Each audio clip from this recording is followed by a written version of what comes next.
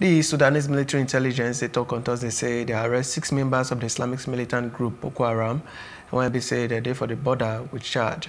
According to the ANOM, say the Sudanese army troway for ground. They say this is militant, not Chadian nationals, and they don't arrest them for the informate when say the Chadian authorities give.